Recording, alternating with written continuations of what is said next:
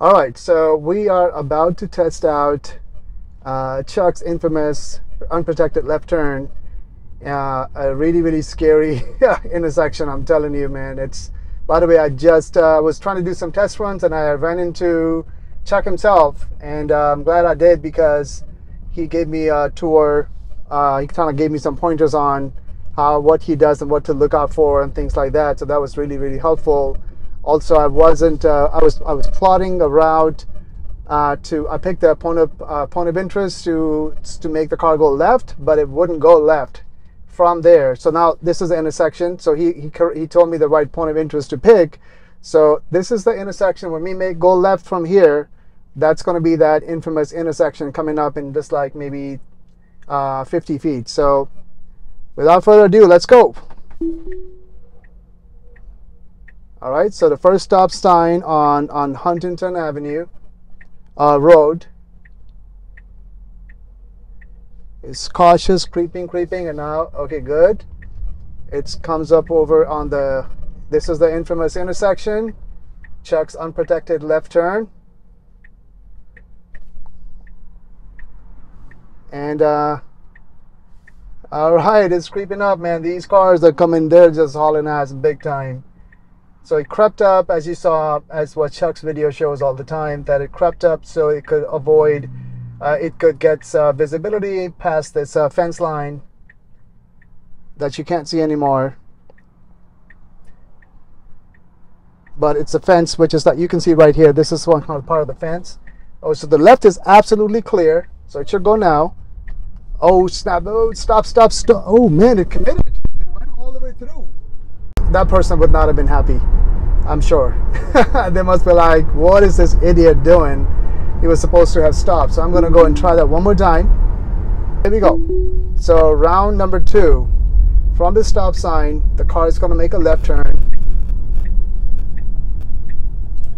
And from here,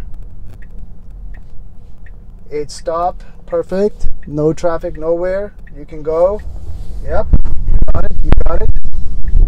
So that straight up coming up is that dreaded, scary Chuck's infamous unprotected left turn.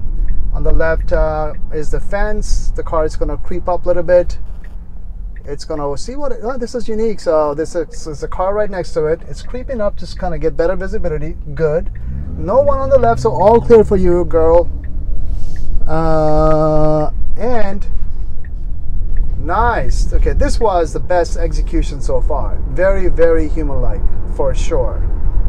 So it's coming up on it. It goes up pretty quickly. I mean, this is all good so far. All right, here we go. This is the main test. All right, so it doesn't have visibility. It has the fence. I can't see it because I can't see anything. So it's creeping up nicely, a little bit up. So now it's stopping because it sees everything on the left and it sees everything on the right. All right, so we're gonna go and turn on. Oh yes, oh, stop. So now it's committing. Now is it going to go past that car? You know what, I don't like that it does that. It did that the last time too, because it's straight up, you know, like if you see the car behind me, that car had to swerve over very quickly.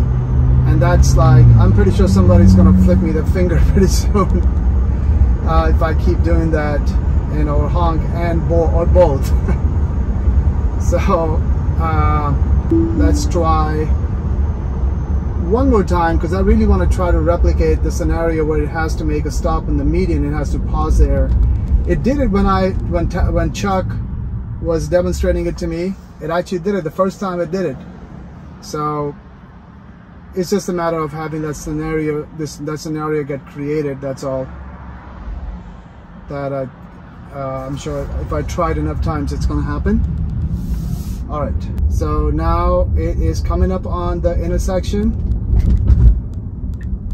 and it's going to make a left turn right here. This is the unprotected left turn. So stops first.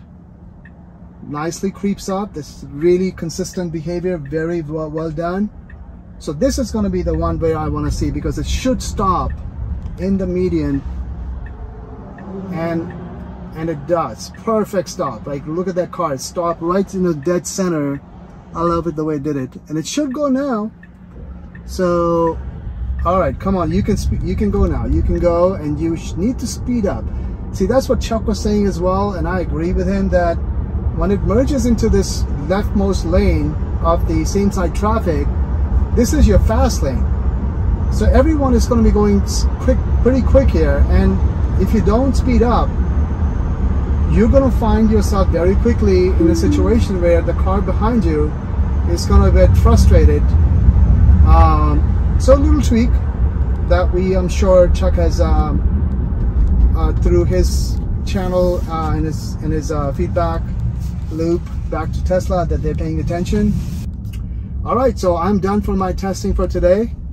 I'm gonna get back home and I'm gonna see if I can test out a few more scenarios, if not today, by tomorrow, and post those videos. So thank you for tuning in. Until next time.